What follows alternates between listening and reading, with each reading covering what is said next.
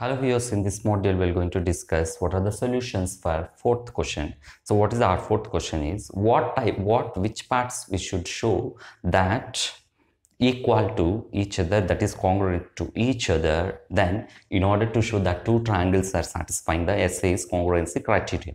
So here two triangles they are given first in this. So first one, what type of triangles it is. So let triangle ABC and triangle PQR. So triangle ABC and triangle PQR, what they are given in both the triangles we have to write first.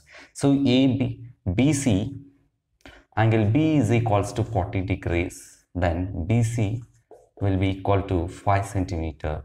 Here also angle Q they are given 40 degrees, then PQ given 5 centimeters. Then what is it need to satisfy SAS congruency rule means first you have to start with the known side, after that we have to go with the known angle, after that we have to go with the known side.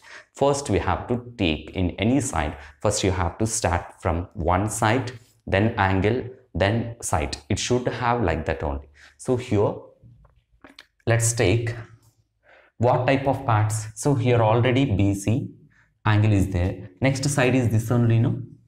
So next side is that one. What is that? Is AB. Let's take AB will be x centimeters, x. So here they are given 5 centimeter 40, then QR will be x centimeters. Then it is satisfied. So what is the condition? Then it is satisfied is, so let's take what you can write is ABC.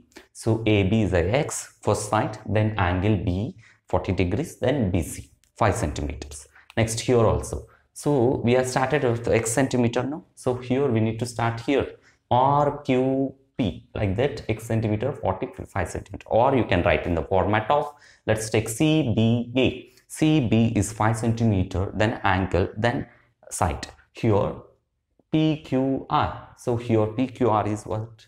So 5 centimeter, angle, then side. So what you can write is CBA is congruent to PQR.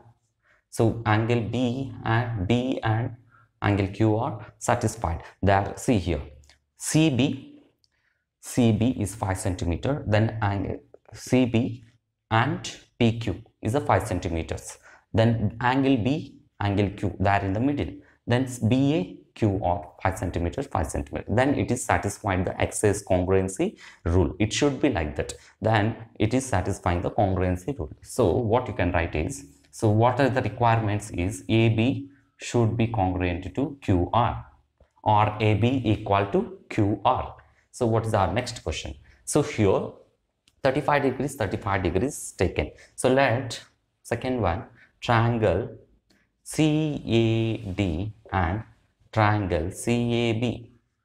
So CA or here from both the triangles CA will be equal to CA, that is congruent to each other, and it is a common side for both the triangles. So here common side for both the triangles. For upper one, let's take one, this is 2. So CA is a common side. Next angle A equal to from here 35 degrees, and here also angle A is 35 degrees. So in order to show that two triangles, then what is that should be equal. So we have started here and we are coming like this. We have started here and we are going like that for the first one.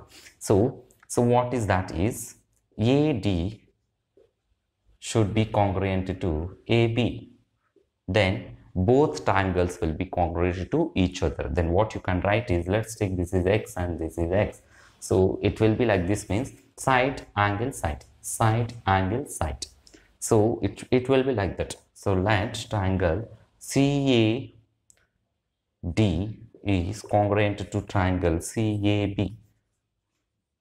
So if it is like this, then what you can say is both the triangles are congruent to each other. It should be satisfied with the given angles and with the given sides by using SAS congruency criteria. So thanks for watching this video. If you have any doubts, please give the comment section and please subscribe.